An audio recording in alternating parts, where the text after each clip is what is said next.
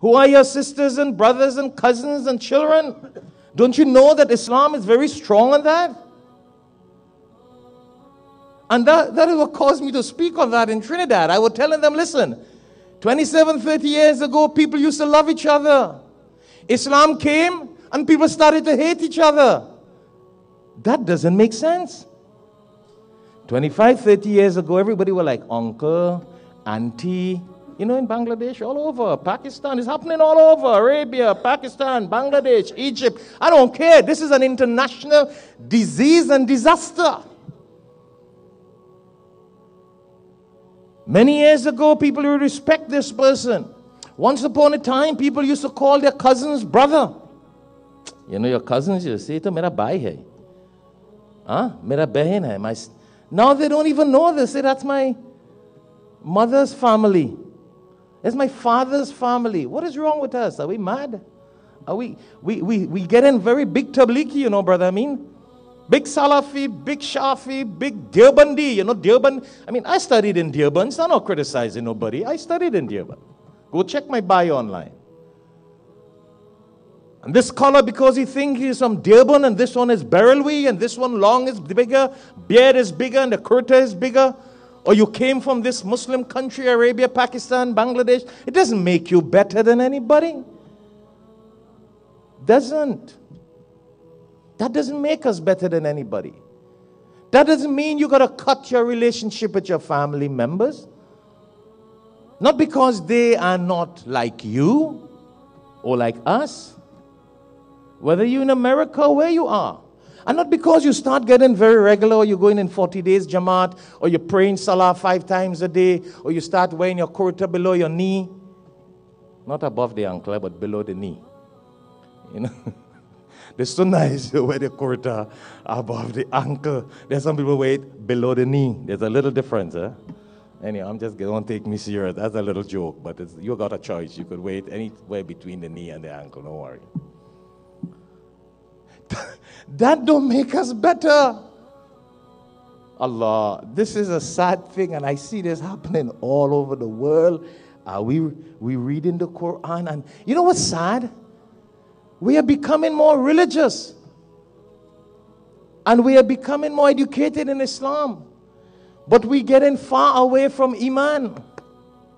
Qari Sajjad, you understand? We're getting a lot of Islam in the books, in the computers, in the phones.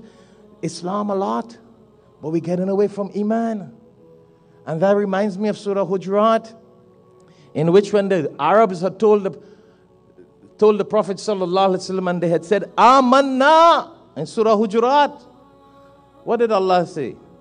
Tell them, don't say Amanna, but say Aslamna. Tell them, don't say that you have accepted Islam. Iman. Iman is yet to enter your hearts. You have only accepted Islam. Today I think I see that, or you see that around the place. A lot of us are just practicing Islam. Big masjids Islam, big schools Islam, long beard Islam, big kurtas Islam. In the heart, Iman? Brother, that's not Shafayat's opinion. Huh? Go check Surah Hujurat. Very interesting. Iman has not yet Iman has not yet entered into your heart. Allah says, say Aslamna, you have just accepted Islam. Maybe that's what we're doing nowadays. Big mosque, going and praying, doing all these things, but it's just the surface. You know what the Prophet ﷺ says about Iman? Allahu Akbar. He says the lowest stage of Iman. I think we spoke about that a few weeks ago in Ramadan.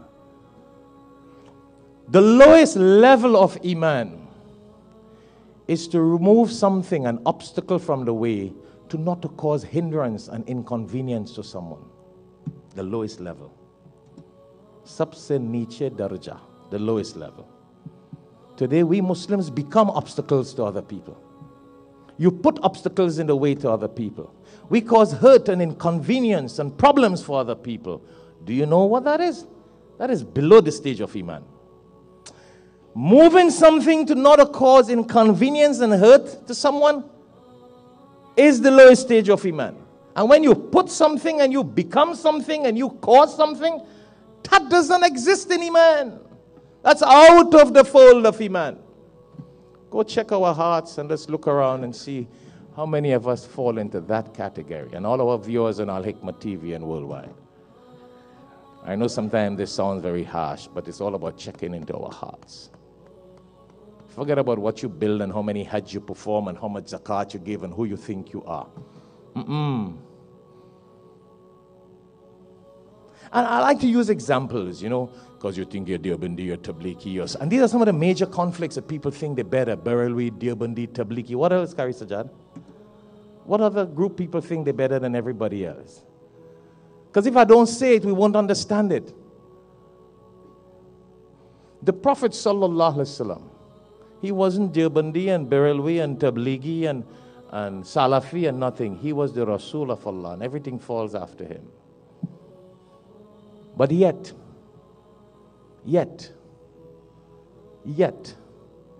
used to love his uncle who was a kafir, Abu Talib.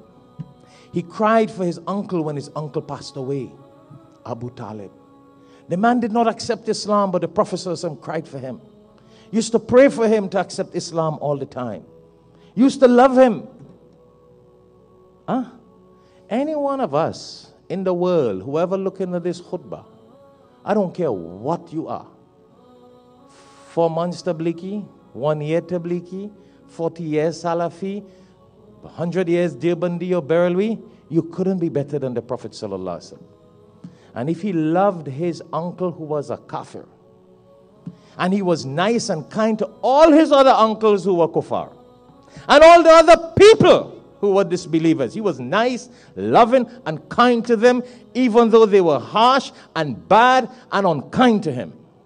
You remember the Sahabas asked him, Ya Rasulullah Sallallahu Alaihi Wasallam, if someone is unkind to us and not nice and loving to us, should we retaliate the same way? He said, no, not at all. No. You don't repel evil with evil. You be good to them. Be good to them. What? Be good to them. That's the Rasul Sallallahu Alaihi Wasallam we follow. So my brothers and sisters, don't fool ourselves. And we think we're better than everybody else.